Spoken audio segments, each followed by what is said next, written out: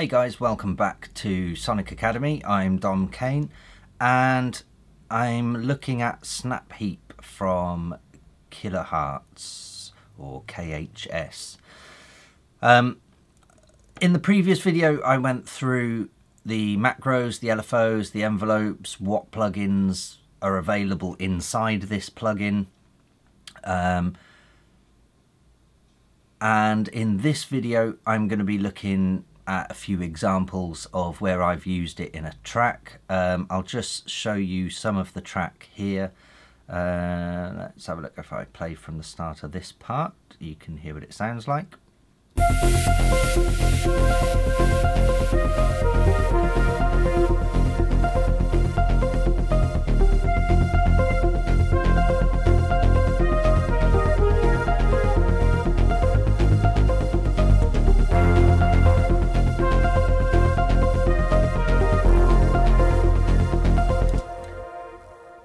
So that's the basic of the track. It then, if I skip over to here, you'll hear a big snare roll. That all builds up and then goes into the main part over here.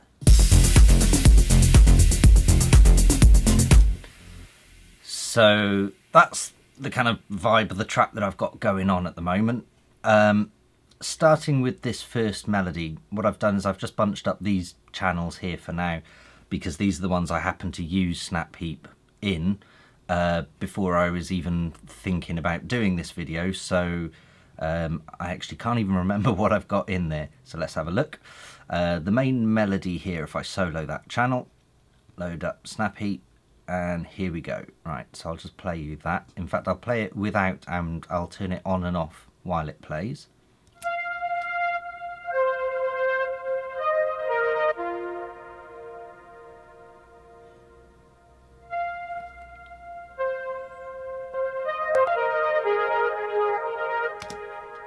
Okay, so you can hear there's quite a bit of difference in that.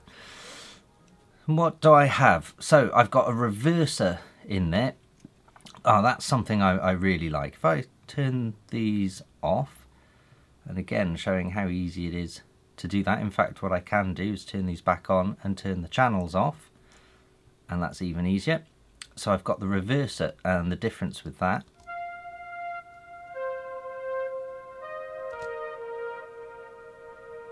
and turn it off.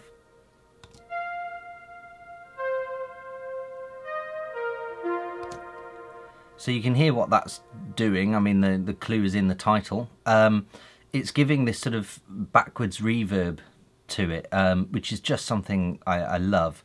You can also change the timing of it, so let's have a play with that.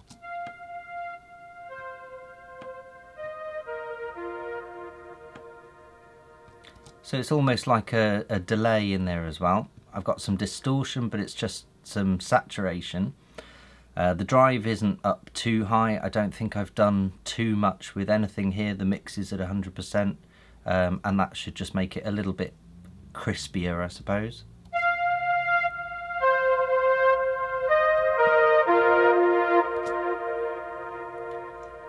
And then if I switch the reverser off so we can hear it a bit clearer.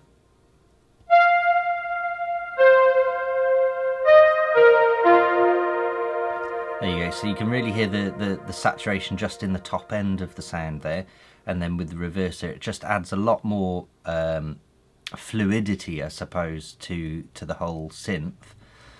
Then I've got a phaser, turn that channel on. There's a phaser and a ladder filter. The phaser, we all know what a phaser sounds like, so I'm not going to go through that in too much detail. The ladder filter is one of Bob Moog's inventions, so it's a particularly famous type of filter. It has quite a nice bit of warmth to it in general. What I've done is if I hover here, look, you can see the LFO starts flashing, and that's because I've assigned the LFO in 16th notes synchronized sine waves to just flutter the cutoff of the filter, basically. So if I play you that now.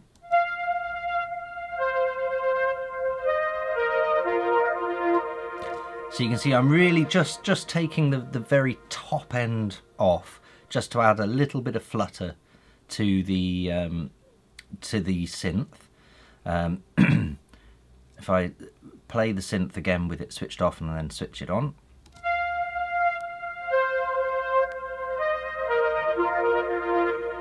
you can see, you can hear it's barely doing anything.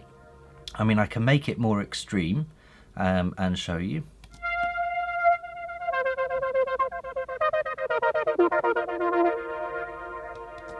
So there we go, so that's basically all that's doing. Then in this channel I've got an instance of tape stop, which actually isn't doing anything at the moment, but if I press this button, essentially it's like an old tape deck or even a vinyl deck. We all know what the tape stop effect sounds like, so I'll just give you an example of pressing that, but obviously I can automate it inside the track.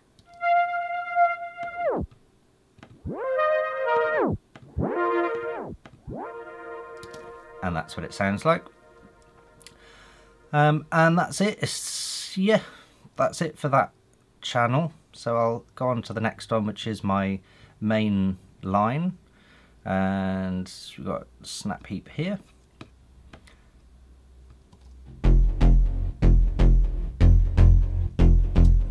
So I've got a few things going on here. I've got kiloHearts Facturator, which is a plugin I've been using for years.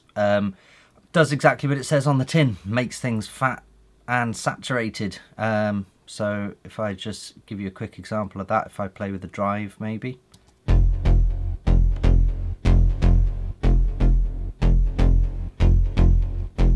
Or even if I turn it off, you can hear the difference.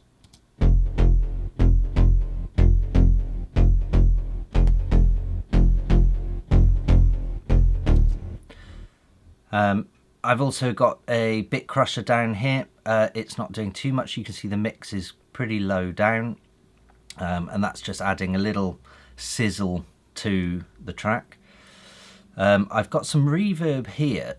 What I've done is I've assigned it to, is it LFO2 for some random reason, and I've just assigned the mix in quarter notes.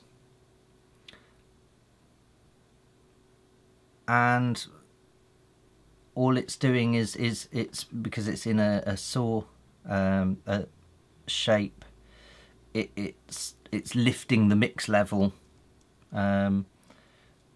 which isn't doing anything too drastically, but you can just hear basically tails of the notes in the reverb.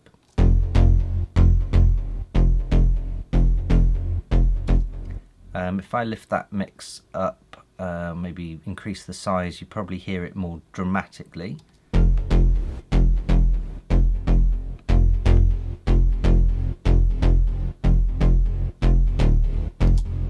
So you can hear then it's a bit more, I mean, it doesn't sound so good now, but because I wanted it to be subtle, but for the sake of this demo, you can hear what it's doing there.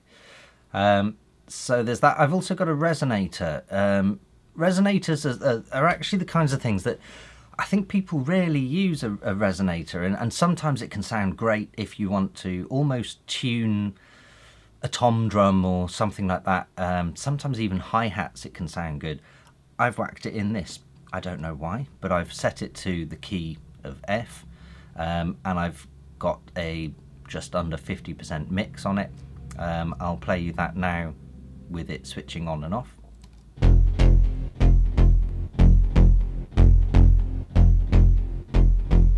So you can hear, because that note is in F all the way through anyway, it's easy to resonate that, and it just adds almost a tinny effect, but it adds to the Facturator and the bit crush, and it just brings out that sound a little more basically.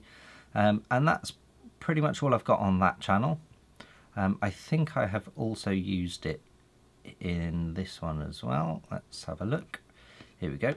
So soloing this, all this is a little staccato, couple of notes at the end of every phrase. That's all it's doing.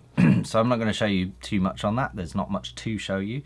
I've got chorus and phaser, both of them 100% mix, default settings I think. Yeah, and that's pretty much that. It just adds a little bit of flavour to it.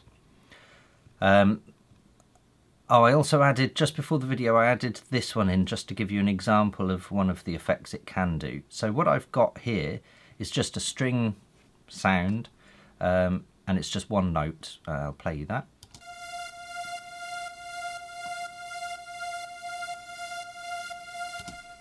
Pretty straightforward. It's just a string note with a bit of sidechain compression. But there's this trance gate,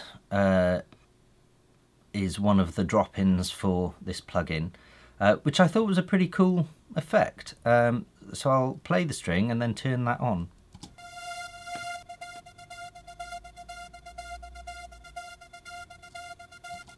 So, I mean, if you're into making that sort of arpeggiated, syncopated, whatever, it's a great little plugin actually. So I'll just play it again.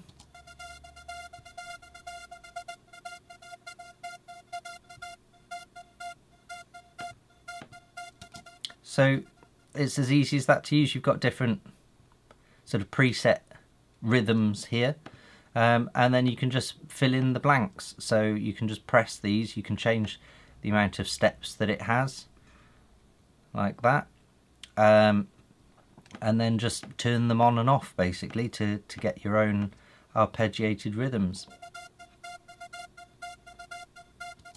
It's pretty cool.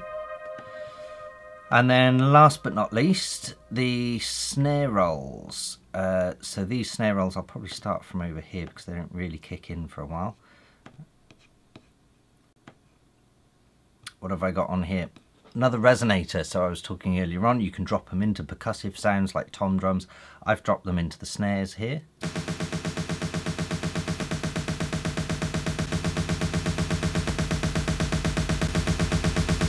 So you can hear that's just adding a little more punch, but it's sort of almost tuned punch, I suppose.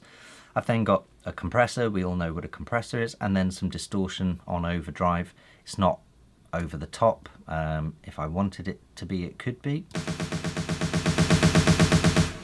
Yeah, and I think that's the main load of it. Like I say, you've got comb filters. You've got stuff like a disperser, which is a really weird plugin that sometimes just sounds awesome. It's worth playing with that.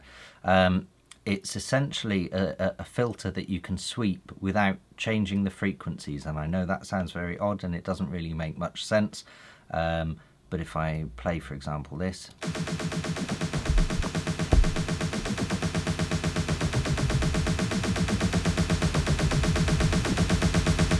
it's basically playing with the transients in certain frequencies, and you can come up with some pretty clever stuff in there that sounds like you've got a big sweeping filter, but it's kind of not.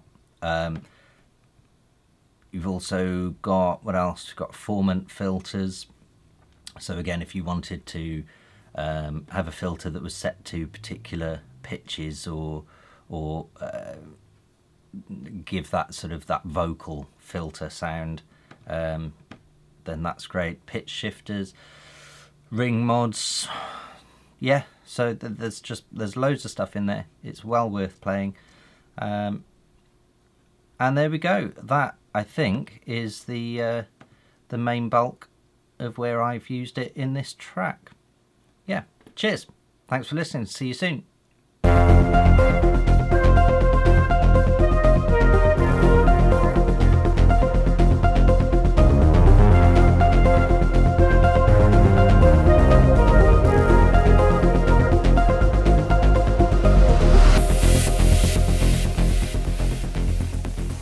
Thanks everybody for watching, commenting and indeed liking. We really do appreciate all the support we get here on our Sonic Academy YouTube channel. So if you found this video super useful, please, we'd love you to hit the subscribe button. We update the YouTube channel every week with new content, and if you want to watch some more relevant content, just click on the videos beside me.